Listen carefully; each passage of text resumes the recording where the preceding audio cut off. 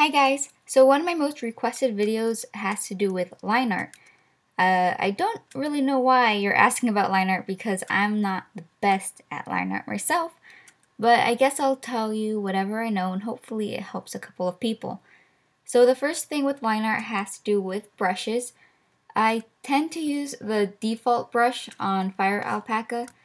It's nothing special, but you should definitely get into practicing or experimenting with new line art brushes or just new brushes in general. Another brush I like to use is the pencil brush, which should be installed already, which is way, you can see softer, I guess.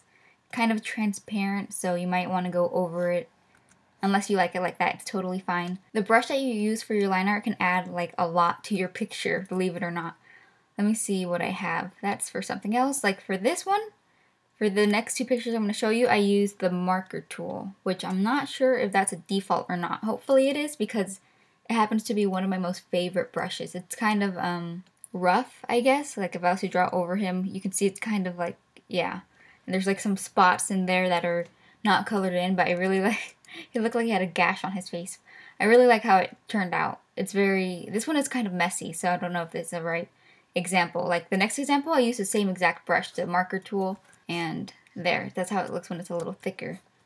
But it adds a lot of personality to your picture compared to like the default brush. So you should really experiment with the brush types. So the most common question about line art, at least given to me, is how to make it really smooth. So in my brushes video, I talked about the correction settings.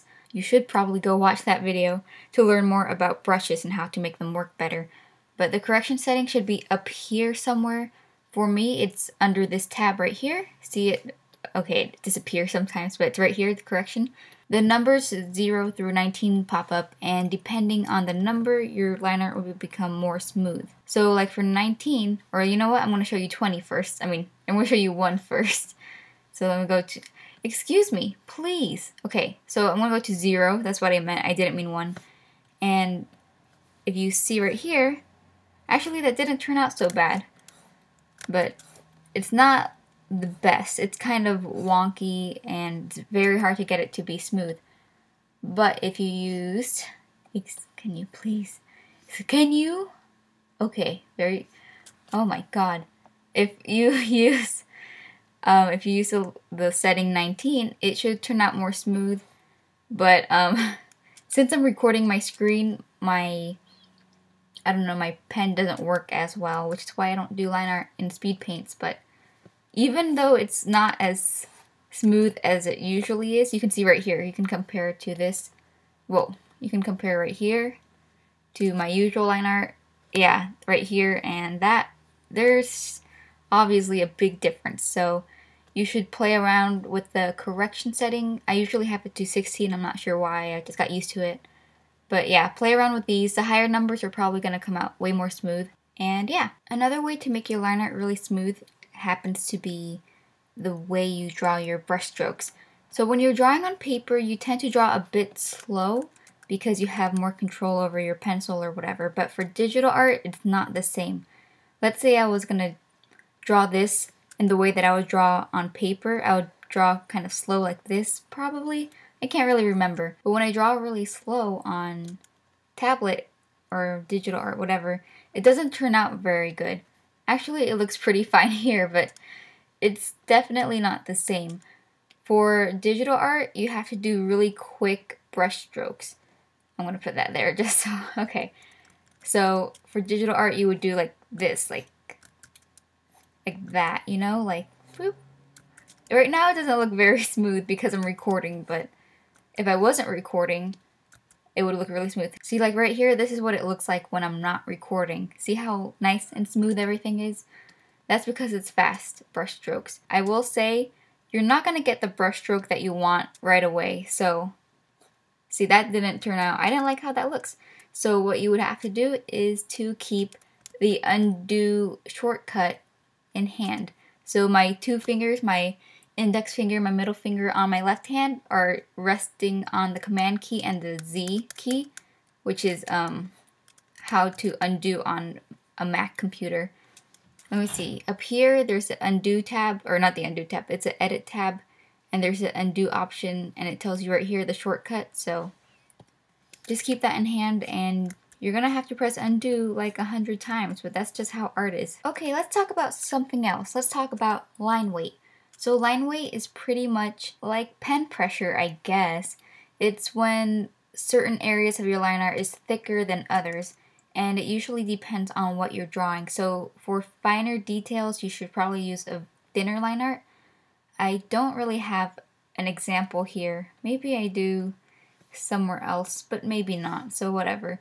Oh, here I have some right here, like this very thin, you can hardly see it, but it's for much finer details compared to the outside, which is very thick, especially, yeah, the border, I guess, super thick because it created like kind of like a cartoony look that I really like. So yeah, pay attention to line art, like the pressure and the weight that you put. It can add a lot to your pictures again.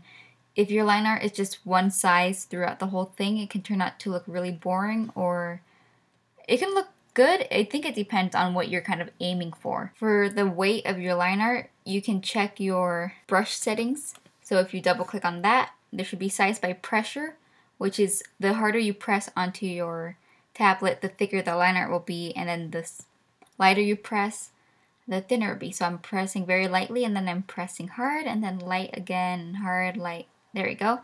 It should work like that. If it's not working like that and it's checked on your brush settings, you should check your tablet settings. Maybe there's something wrong with it, or maybe you didn't install it right. You can also use the eraser tool for line weight. So I do this a lot when I'm drawing like a mouth.